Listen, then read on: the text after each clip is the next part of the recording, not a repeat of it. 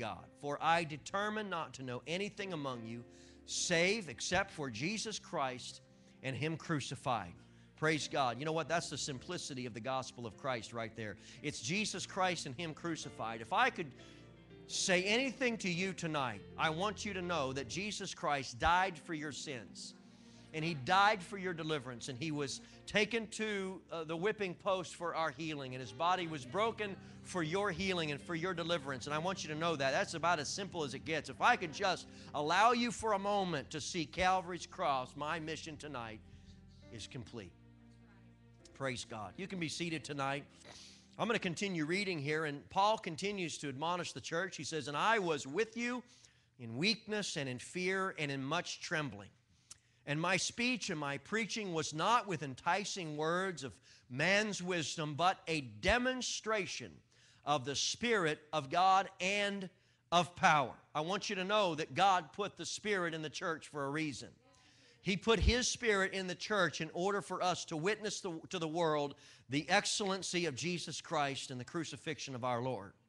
That our faith, he said, because he said, I won you over by a demonstration of God, not of myself, that your faith should not stand in the wisdom of men or myself, but in the power of God.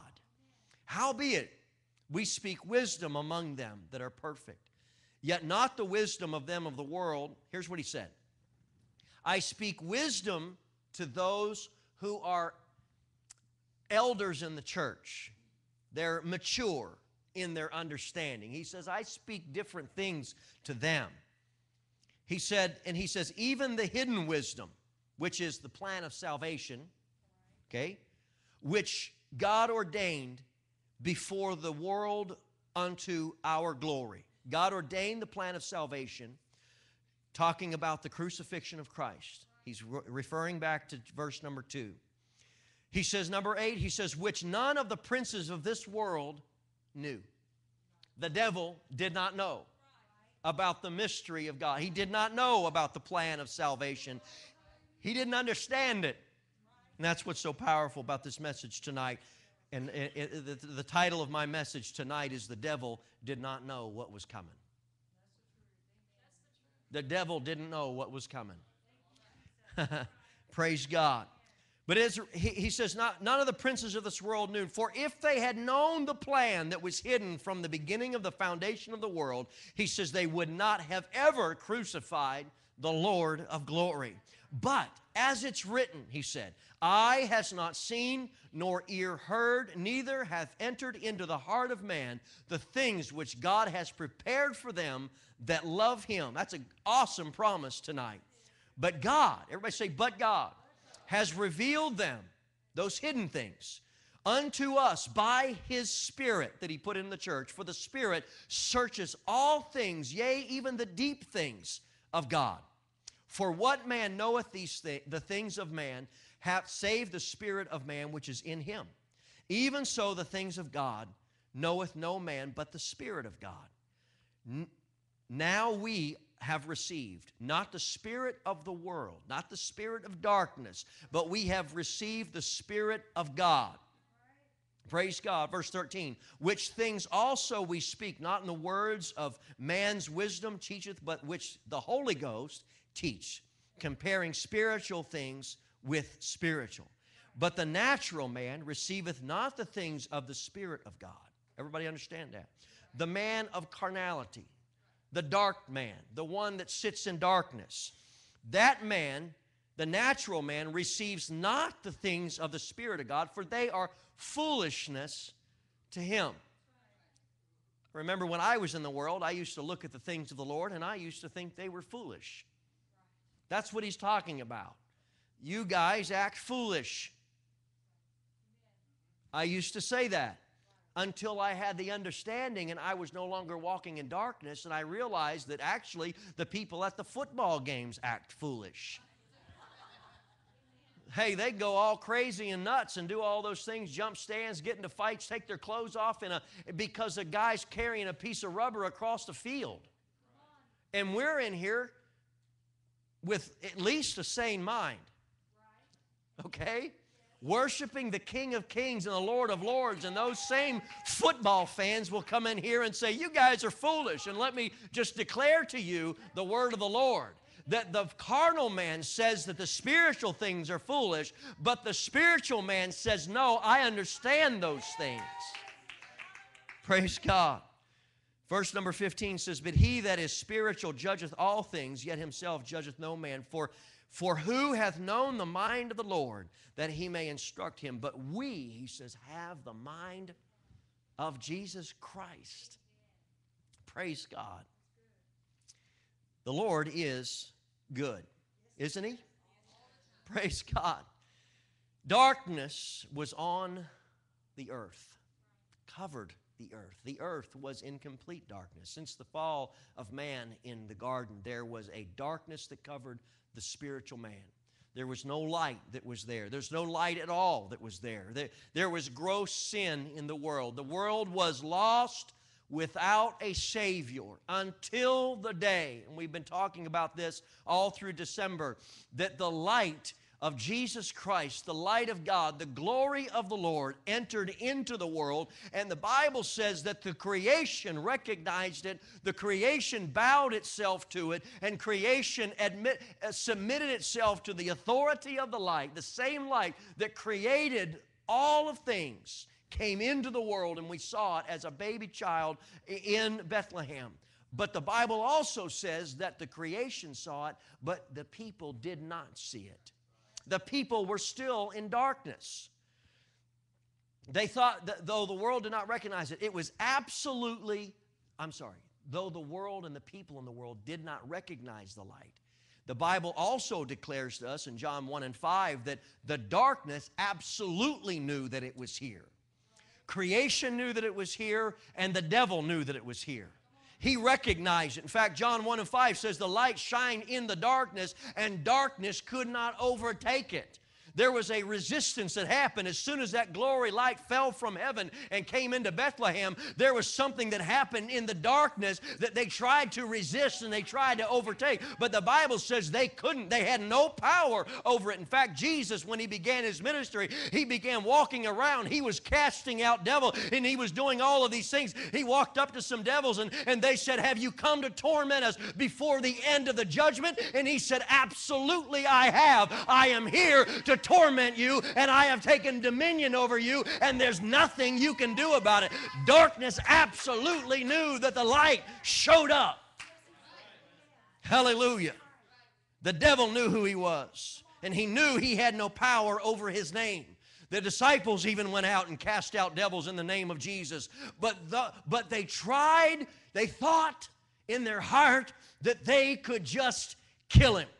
The devil thought, hey, I'll tempt him. And when that didn't work, he thought maybe he went back and had a little meeting with the hounds of hell, and he said, hey, how are we going to get rid of this light? How are we going to put out this flaming fire? And I'm sure they had a little meeting that said, oh, why don't we just crucify him? But the Bible says that the demons crucified. They would not have crucified the Lord of glory had they known the plan. Praise God. The devil's job, I want you to know, is to snuff out the light. Ever since this day, his job changed to snuffing out the light. That's his whole purpose in life now. I got to extinguish this light. Keep the world in darkness. Why? Because the devil and the people in sin always love darkness because our deeds are evil, and we don't want to bring our evil deeds into the light. And so we like darkness. And so the devil's job is to keep us in darkness. But as we just read in 1 Corinthians 2 and 7, it says, but we speak the wisdom of the mystery of God, even the hidden things, even the hidden plan of God, which none of the princes of the world knew. Had they known it, they would never have crucified the Lord of glory. The plan was hidden from Satan all the way at the dawn of time. That tells me that Satan didn't even understand what God said in Genesis 3 and 15. He says, hey, the seed of the woman is going to crush your head. He didn't have a clue what he meant. Wow, that's neat. We'll see that. I don't know what he meant. And here's Jesus walking around, and they can't even figure out what's happening. So they devised this plan. Of course, it's always the plan of God, right? They probably thought their plan was coming together, and it wasn't their plan at all. They thought, man, it's working out. Man, another victory for the demons. They got him into a mock trial there. They're beating him up. They're checking it off their list, you know. It's all God's plan. You guys go ahead and think all you want. Send him to Calvary. And there he is, hanging lifeless, suspended in air. The Spirit of the Lord, the light that once entered humanity, left. The body now left as a lifeless Lamb of God dies, and the body slips away into darkness. Creation then at that point laments that its Creator slipped out into death. Spiritual darkness came across the world once more, and physical darkness, even as the creation lamented over the death of Jesus Christ. All of the world says the land all over Calvary became dark even in the middle of the day. The Savior now dead, they take him off the cross, they wrap him in grave clothes, and they bring him to a borrowed tomb, and they put him in the ground, and the tomb stone is rolled in place, sealed now forever. And the devil rejoices. The demons have a victory party, and they think they did it. They figured it out. We won. We killed the Lord of glory. I don't know what they must have been thinking. I know Satan's smart. I know he is. So there had to have been something inside of his heart that would say, I'm not sure about this. It looks too good to be true. Wouldn't you think? I don't have scripture for that now. I'm just saying. But on the third day, the ground around the tomb began to shake, and in the spiritual realm, it was an earthquake. And the tomb was rolled away, the stone was rolled away, and Jesus Christ, that same Spirit that received him in Bethlehem, that same Spirit that was with him entered in and rose him from the dead again, and light came out into the world once more. And he came out victorious. Praise God. The Bible says that, O death, where is thy sting? O grave, where is thy victory? In other words, devil, where is your sting now? Where is your fangs now? You think you did something great. Oh, but it's not. You failed. You failed miserably. He said, hey, there is no victory in the devil's kingdom tonight. He says, because I am risen, and death has no sting anymore, and victory is all in me. Praise God. Hallelujah. Hallelujah.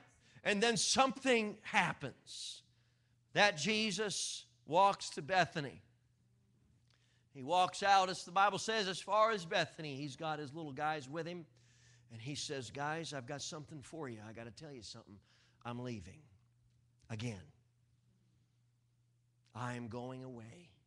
And there he ascends into heaven, and they watch it happen. And the same Spirit that raised him from the dead, the same Spirit, the same light, the same glory, leaves earth again, and here we are in darkness. Complete darkness. Fear struck these men. Absolute fear. But I want to roll the tape back just for a moment. Because in Matthew chapter 3, verse number 11, the prophet said these words, John the Baptist. He said, now boys, I'm here baptizing you with water unto repentance. But he that cometh after me is way mightier than I. And whose shoes I am not even worthy to bear. And he is going to baptize you with the Holy Ghost and with fire. Whose fan is in his hand, and he will thoroughly purge his floor, and he will gather his wheat unto his garner, but he will burn up the chaff with unquenchable fire. You see, there was a prophecy that went forth right here that the devil didn't even understand and didn't know what was coming. But when he left Bethany, he said, boys, I want you to go to Jerusalem because I am going to give you the Holy Ghost. He said, you are going to receive power, and when the Holy Ghost comes upon you, you shall be a witness unto me, both in Jerusalem and all of Judea and in Samaria. And then he said, into the uttermost parts of the earth. You see, I'm going to leave the world in darkness, but I'm going to come back, and I'm going to baptize you with the Holy Ghost and with fire. Hallelujah. And the devil didn't see it coming. I don't know if there was a rejoicing that happened, but I imagine there was a complete silence in the devil's kingdom, wondering what was going to happen. What's Peter doing? What's John doing? What's Mary doing in the upper room, guy? What are they praying for? I don't know, but something's coming. I can feel it in the supernatural. I can feel it in the spirit realm. I don't know, Satan. I don't know, Lucifer. What's going on? And then suddenly, darkness fled, and the light came back to stay forever. And the Holy Ghost fell upon them, and they began to speak with tongues and magnify God. And the devil didn't see it coming. Hallelujah. The Bible says that it wasn't landed upon one, it wasn't on two, but it multiplied itself this time. It didn't reside in just one man. It didn't reside in just two. It said all 120 received it. The light sat upon each of them as a fire, and it filled all of them with the light of Jesus Christ. The glory of God now fills the church.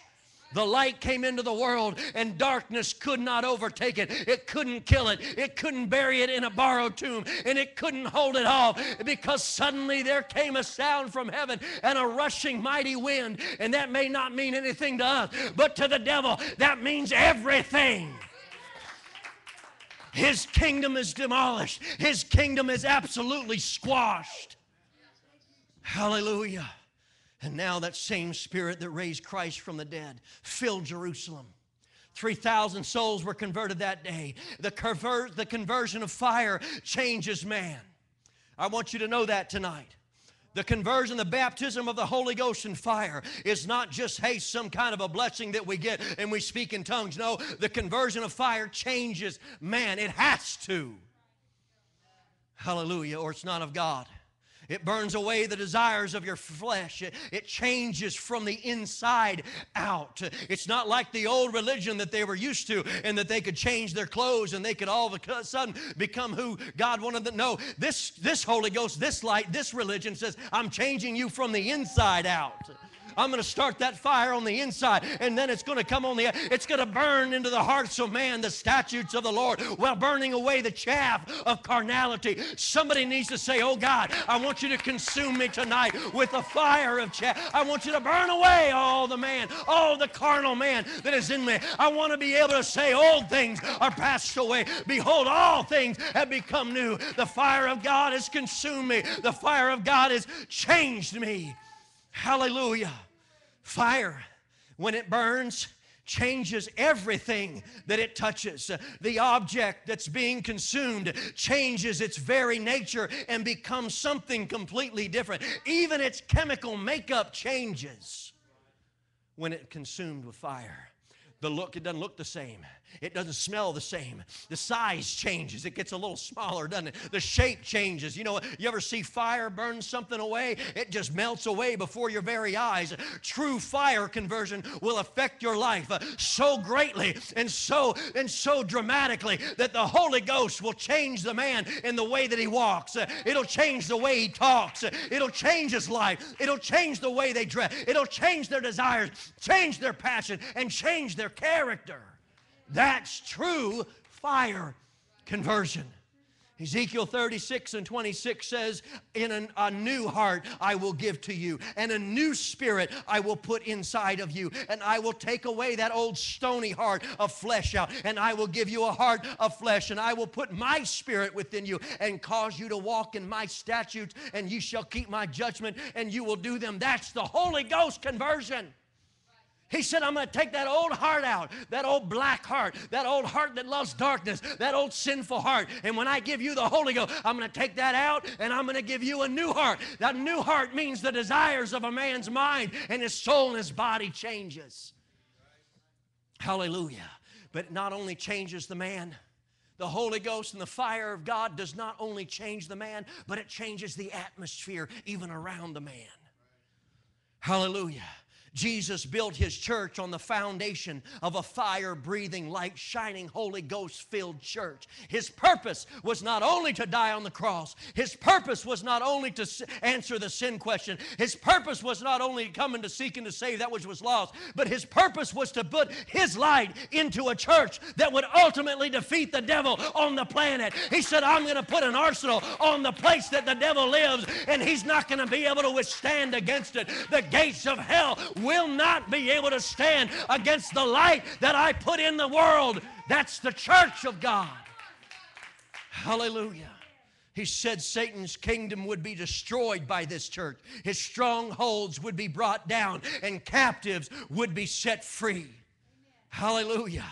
When it hit, on the day of Pentecost, the devil didn't have a clue what was coming. The light was so bright. The light was so glorious. And the light spread like wildfire. And there wasn't anything he could do about it. It first started in Jerusalem with 120. And then it flew over to 3,000. And then it went into Judea. And then, oh no, it's over into Samaria now. Can you see the devil trying to hold back? Oh no, here comes Philip. Here comes Stephen. Here comes these guys full of the light, full of the Holy Ghost. And they can't. I got to move. Come on, boys. Let's go. Let's go. Fall back. Hallelujah. And then they take it to Samaria, and then they don't stop there because he's there. Here's the devil. He's got the water, and he's trying to pour on the water and trying to snuff out that fire. And they called it persecution. But let me tell you something. For the church that is baptized with the Holy Ghost and fire, persecution is the water that turns to jet fuel when you pour it on the church. Hallelujah. Just like in Elijah, he said, boys, I want to give you a spiritual lesson. He says, I'm going to call fire from heaven. He says, and it's going to consume this altar. He says, but I want you to bring me some water. What? Yeah, douse it with water. Go ahead, it's all right. And so all the prophets of Baal came, and they loaded that dude down with water. And they put 15 gallons and 45, however many gallons. They dug a trench, right? He says, dig another trench. And they pour all this water on it. And they said, any more? He says, is there any more water in Jerusalem? They say, bring it all. And they doused this dude with water, and there's Elijah looking up to the light, and he says, light, would you please consume this with fire? And fire came from heaven. The Bible said it not only consumed the sacrifice, but it consumed all the water. The devil cannot put out the fire of the Holy Ghost in the church. The devil can't stop the church. Now, he can stop individuals, but he will never stop the church. God instituted the church to be eternal. God instituted the church. He said, once it's there, once I bring my spirit down there, it's there forever. It's never leaving. I'm always going to have a church full of the Holy Ghost. Somewhere. Hallelujah. Acts chapter 6 and verse number 10. I want you to know something, that the Holy Ghost and this light affects everything around it. It's explosive in nature. Acts 6 and 10 says, and when Stephen was there, full of the light, he was full of the Holy Ghost, and he began speaking to these people, and he began speaking to the Luciferian thinkers of the world, the Pharisees and the Sadducees, and they were not, the Bible says, they were not able to resist the wisdom of Stephen and the spirit in which he spake. There wasn't any Holy Ghost. They couldn't snuff it out. They couldn't resist it. Because the Holy Ghost has power, and your Holy Ghost has the same power today that it did then. Religious systems all of a sudden began to fall. Faithless, ritualistic religion was replaced with boldness in God's Word. A strong desire for truth began to infiltrate all of Judea and all of Samaria. And then all of a sudden, something happened that never happened before. That light that used to just be there in the Galilean hills and the land of Jerusalem and the surrounding counties and areas, it went someplace else. And the devil said, oh no. It went to the uttermost. It went past. It went beyond what our minds could even imagine or even think. Hallelujah.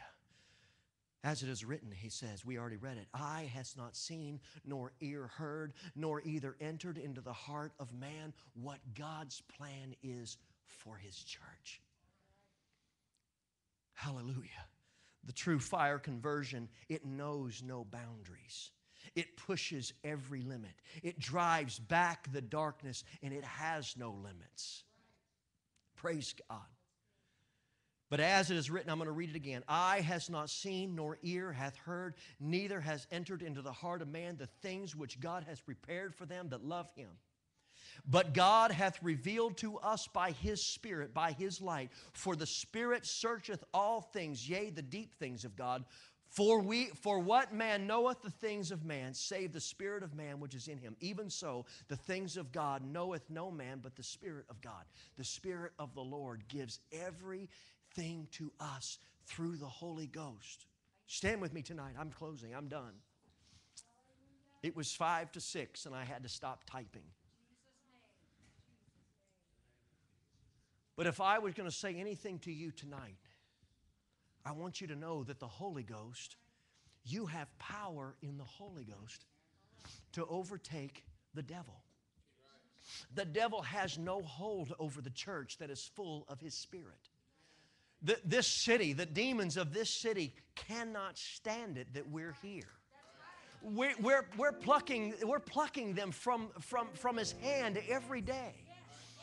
We have assembled here in the last few days, and we assembled an army, and we assembled an attack plan. And I want you to know that the devil cannot even stand where we step, because we are full of the light of God. And the Bible says that light has dominion over darkness. Darkness cannot overtake the light. I want you to think about that for a minute. If this room were as black as you could get it, turn all the lights out and just put a blanket over it. If I lit a match in here as small as I could, it would light up the entire room. Darkness will have to flee. And that light can burn and burn and burn and burn. And you can try to make it darker in here, but the darkness will never put out the light. And I want you to know, as the church filled with the Holy Ghost, that you are the light of the world, and the devil cannot put your fire out.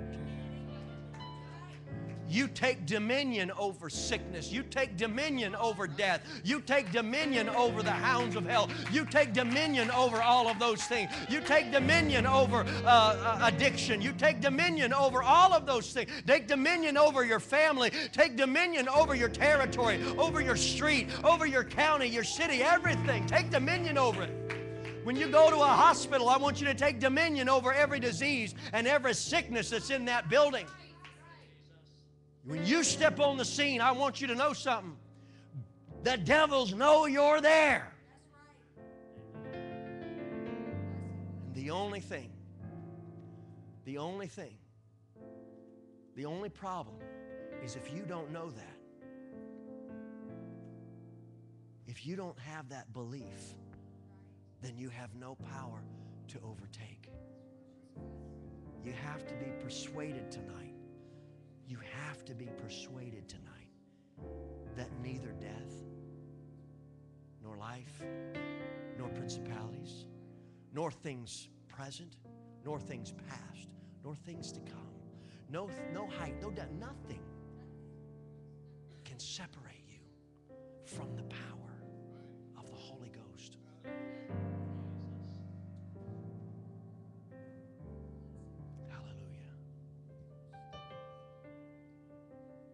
Father, endue us with power tonight.